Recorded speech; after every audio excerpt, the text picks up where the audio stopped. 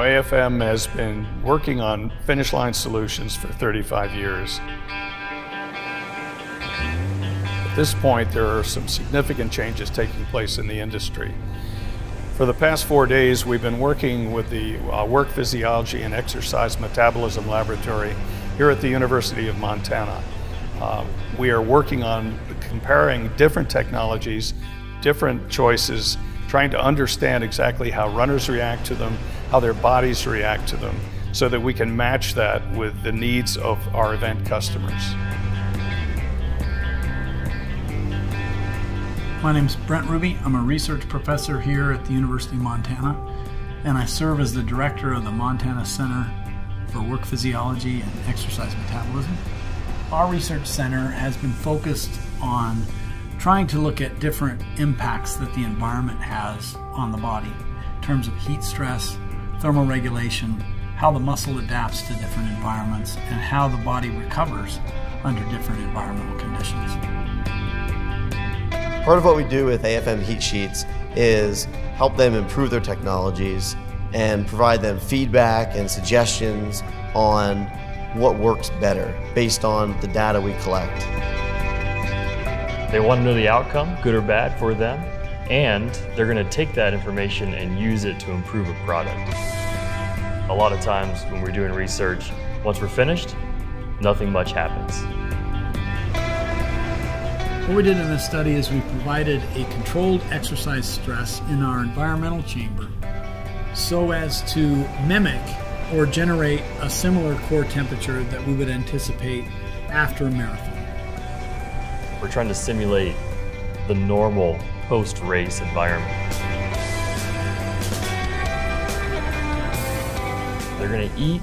They're probably going to call someone or send a text to tell their family and friends that they've completed it and they had a good time, or they're cold, or they feel good. And so we're trying to get all of that included into this 30 minutes of walking after they've completed their run.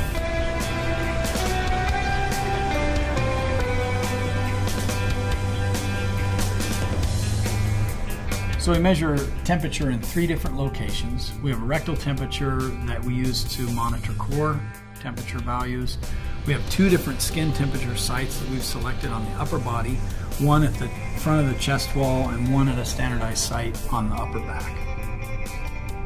Once we had 8 tested, we did some quick statistics and we saw that there was already a difference in the 2 capes as far as chest skin temperature goes. And we didn't think it was necessarily the material, it was more of how the capes were being worn.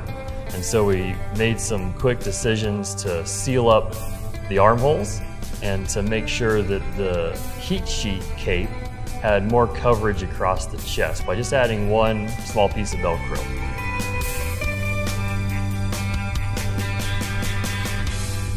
So I'm wearing a skin temperature sensor on the same location that the study participants wore it on the chest wall, and I'm hovering right around 35 degrees Celsius.